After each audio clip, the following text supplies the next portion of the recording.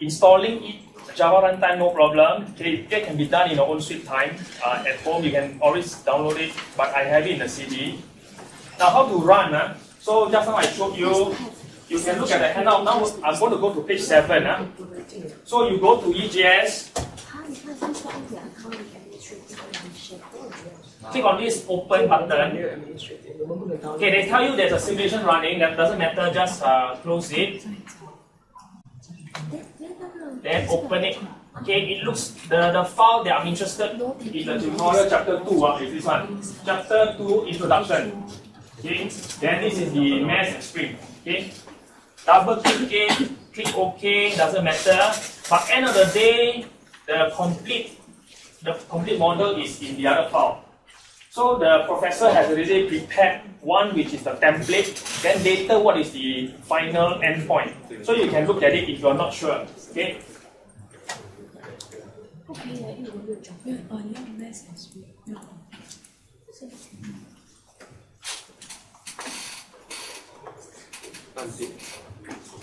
So page 7, nothing. You can read at your own sweet time. Okay, W2. Can you look at page 9, W2? Do you have this problem? Did they prompt you for your name and all that? Okay, if it prompts you for your name, which is this page here, okay, something like this. It's not exactly, but it tells you who is the author and all that. So if you intend to use this in whatever, in this current world, just add your name to say that you have contributed in some way, then leave some other comments. But leave the two names there. Okay? These are the original authors there. Is to attribute that they are the original authors. Okay? So now I'm going to explain to you page 9, the W3. Yeah? So this is called the description, which is the HTML. If you have some experience with HTML, you can actually do a proper HTML page, package it in your EJS, okay, like what the Comprade website does. Then after that, model. Model has another 5 radio buttons. So the first one is called variable. Okay, variable. These are meaningful names. You need to be comfortable with assigning variables. The type later, if there's an opportunity, then I explain. Because I don't want to overload you. Okay, initialization means what does the applet do at the beginning? Okay, does it tell all the particles to spread out or whatever? So this is the page where you need to input the codes if there is an initialization. Okay, how do you know that it's required? When the applet runs funny, it doesn't run according to what you designed, then you realize it. Actually, I need to initialize it. Okay, this is the evolution page. Okay, dx over dt. Maths, I think I don't need to explain too much, but basically whatever that's on the right side is how the computer assigns the variable. So this variable is assigned to this equation. This variable is assigned to this equation. So basically what it means in simple language is the rate of change of x, that means the x motion. This is following the Cartesian coordinates. The rate of change of x with time, which is assigned here as an increment delta t, and then the independent variable is t. This is called the velocity in the x direction. Then the differentiation of the velocity in x direction is your acceleration.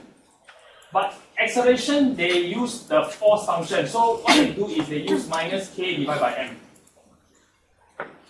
Because F equals ma. Okay, then you have your, then the equation, then after that multiply by x minus L. This is, I think, your change in your x. Okay? So now I'm just going to show you some. Now, fixed relationship. This one is up to you to design. For example, you can ask your student, okay, maybe I talk from a teacher's perspective first. Let's say you want to design an applet that shows the total energy. Or you already have. Okay. So let's say you want to design this applet that shows certain variable. You need to know the equation. Key it in here. Then have a mechanism later on in the view. Have a mechanism to draw it. It will show up perfectly. Okay, it's not like Flash, very messy. You need to do all the designing yourself. This one is interface builder, especially designed for teachers. Okay. How many of you are doing programming? You all know custom function. If I need something that is being done repeatedly, why have it in the code? Why not have it in a function that I repeatedly call, like max.sign x? I always use sign function. Then this is a function. Then these are the custom one that you can make on your own. Okay. Okay. Now this is how you can actually draw certain things. So for example, this is the spring. Okay. The spring has certain position. This is the position of x, this is the position of y. So you got to key this in. What is the size to draw? Okay. And then what is the color? What is the radius? Because it's a spring. So for this case, it has a radius. So you could change the radius. I do something magical. I change it to, let's say, 0.5. Okay. Then what do you expect to see? You see, like magic, within an instant of changing a particular part of the interface, the spring becomes a lot larger. So you can actually tweak the look and feel to suit your students' learning. For example, spring look like this to you, and you want the student to learn spring that way, this is how you can do that.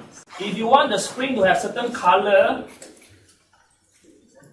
just change it. For example, I like green. And then I want it to be quite thick. Let's say 3.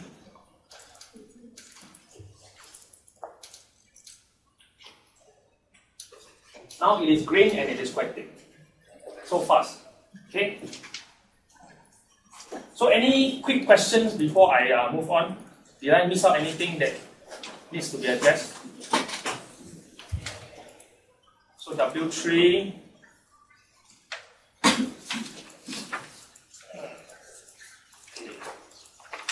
If not, then I move on to page 10. Inspecting the simulation. Okay, so just now I think I already explained some of the inspecting the simulation. You all remember how to open the file? Would you like to practice it? Should I walk around to help you? Yes, okay. So I will have a short pause at 2.3. W4 is on page 10. So those of you who are faster, please carry on. Those who need my help, please let me know that you need help.